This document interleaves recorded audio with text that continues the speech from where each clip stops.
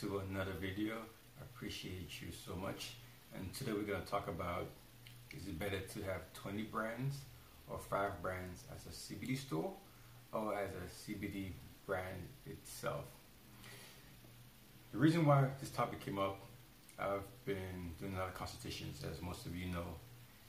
And one of the biggest problems that I see is some stores are selling 20, 30 products. Half of it they cannot sell because it sits on the shelf. Let's think about it from this perspective. If I walk into a store and I see all the CBD products and I see but 5 different companies being sold and there's anywhere from 10 to 30 products on the shelf, it looks like that product is not being sold. And this is just in any industry.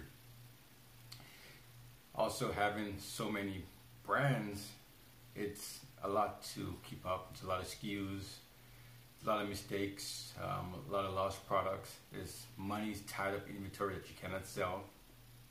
And then the most important thing is, with CBD industry, lab reports are important. It's hard to keep up with 30 plus companies, especially when some of these companies have more than one product.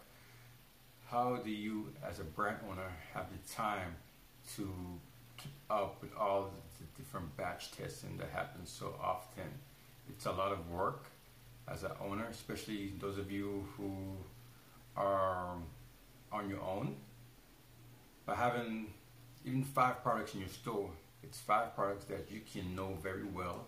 You can build relationships with the companies, and it's not going to take you a lot of time to actually constantly being updated on the COAs and any changes that goes through with those brands. And also, you save money because you don't have to buy a lot of unnecessary products that it's going to take a while to sell. Your store looks better, for one. It's less chaotic for the consumer who comes in and undecided. They have less options, so they're able to pick the brands that they feel right. This is one of the reasons why your CBD store franchise, from my experience, is doing things really well, because they only have exclusive products, and it's limited, so the choices are there for you, and it's just easier to manage.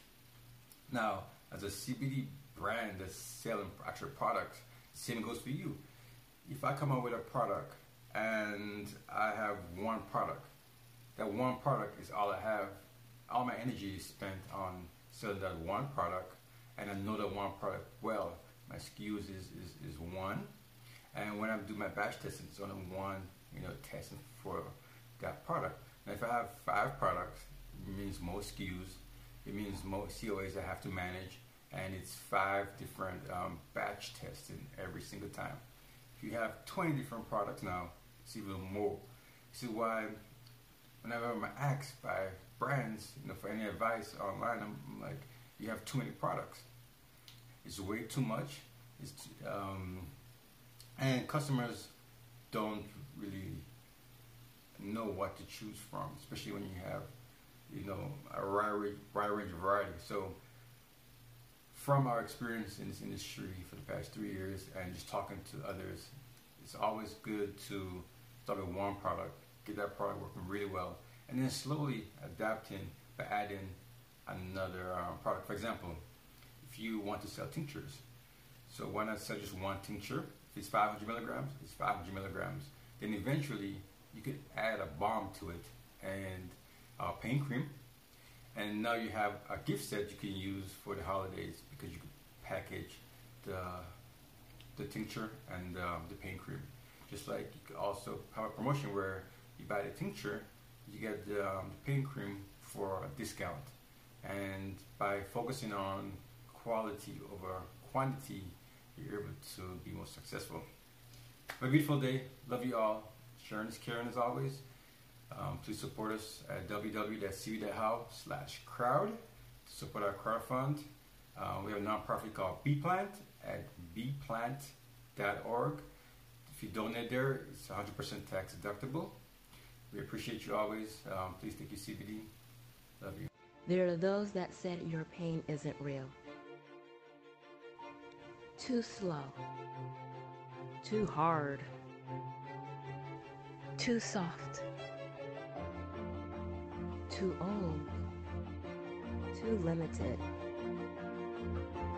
To them, we say too bad. Everyone deserves good and clean CBD products.